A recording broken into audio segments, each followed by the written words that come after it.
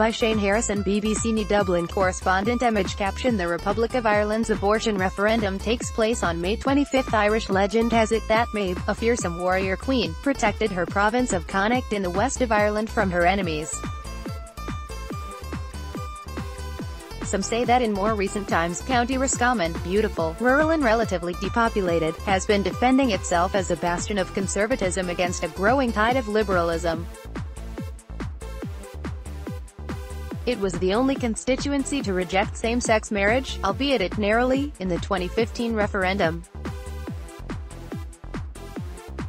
So, those campaigning for a yes vote in the town of Boyle in the forthcoming referendum know they have their work cut out.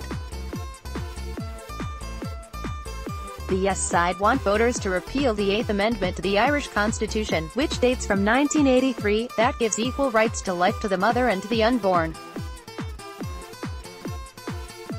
They say the Republic of Ireland already has abortion, with 9 women leaving every day for British pregnancy terminations and 4 every day importing pills, via the internet, that induce abortion, while risking a 14-year jail term.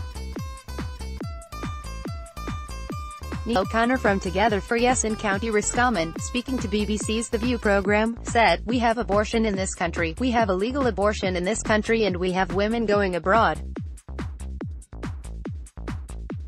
That is healthcare, they are seeking medical healthcare. It's making refugees of Irish women going elsewhere for help." Image caption: Maebh O'Connor from Together for Yes says the current system is making refugees of Irish women still in the west in nearby Sligo town. Both sides posters make their arguments, trusting and caring for women with crisis pregnancies on the one hand, protecting the unborn, pleading not to be repealed on the other. The Irish government has said that if there is a yes vote it intends to introduce legislation, the most controversial aspect of which is, for many, unrestricted access to abortion for the first 12 weeks of a pregnancy.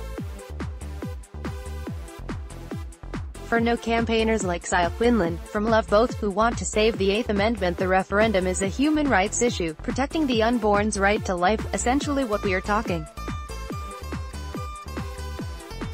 about here is removing the most fundamental right to life for all, she said, and handing a blank check over to our politicians to legislate how they see fit for abortion. And more than likely if we vote yes on May 25, we, the Irish people, will never again be asked for our view on the issue. Scare tactics. The constituency of Dún Laoghaire, just south of Dublin on the east coast, prides itself on being historically the most liberal part of the Republic of Ireland. It was this and other port towns that thousands of Irish women, before the advent of cheap flights, took to the boat for British abortions. As you might expect, there is a strong yes campaign here, with activists accusing the no side of using scare tactics about what the government is proposing. Campaigners like Melissa Halpin from Together for Yes argue that any future government legislation will be hard-fought. She said, "We are voting to take the Eighth Amendment out of the Constitution, and only then is legislation even possible. Only then can you even discuss legislation. I hope that will move fairly quickly, and I hope that we get legislation that allows women to make decisions about their own bodies." Image caption: Moran Lynch from Love Both says abortion should not be normalized. For no campaigners, Dún Laoghaire is not exactly a stronghold. Ireland, they acknowledge, has changed, and women in the past weren't exactly treated well, with people very conscious of scandals about the care unmarried mothers in mother and baby homes got. In one case, babies were buried in a septic tank. But Moran Lynch from Love Both says that doesn't mean abortion should be normalized. "I want to live in a life-affirming society," she adds. "I'm not blind to the realities of pregnancy. I've been through pregnancy.